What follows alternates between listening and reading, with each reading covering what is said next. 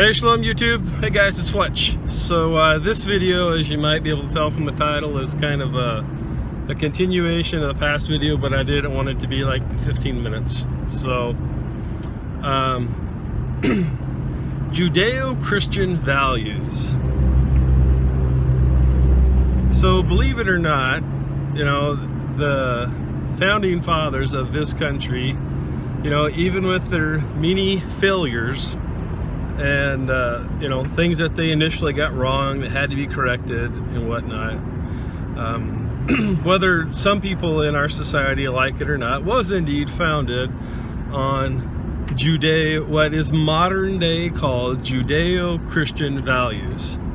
Okay, so where do those Judeo Christian values come from? Well, the Ten Commandments. Okay, well, where did the Ten Commandments come from? Well, from the Bible. They're supposed to be God's Word. You know, Yah, the Heavenly Father, Yahweh, Yahshua, you know, however you think His name should be pronunciated. You know, every time in the Bible you see the word Lord on all capital letters, that's the tetragrammaton, you know, yhwh, and you know, it signifies, you know, the quote-unquote one true God.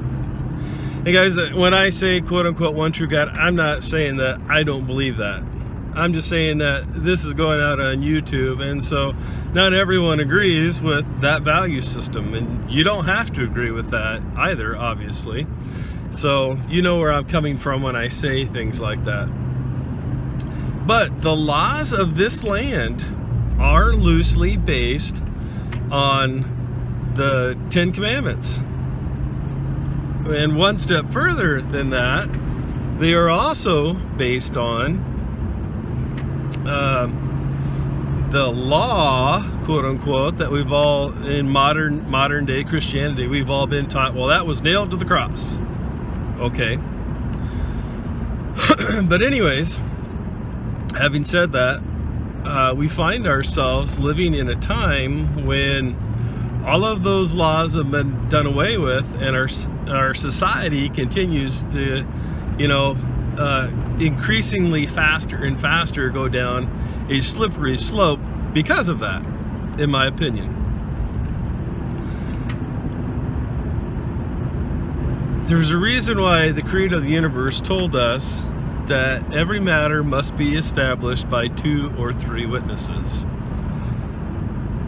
And the whole purpose of the Ten Commandment, do not bear false witness against your brother, is because it required 2 or 3 witnesses for you to be, you know, in modern day terms, adjudicated for any offense of the law.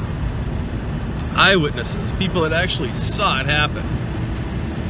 And so, you know, the mainstream media, more precisely the loony left liberal media, keeps doing their best to take pot shots at Trump by anonymous, I can't talk today, anonymous sources.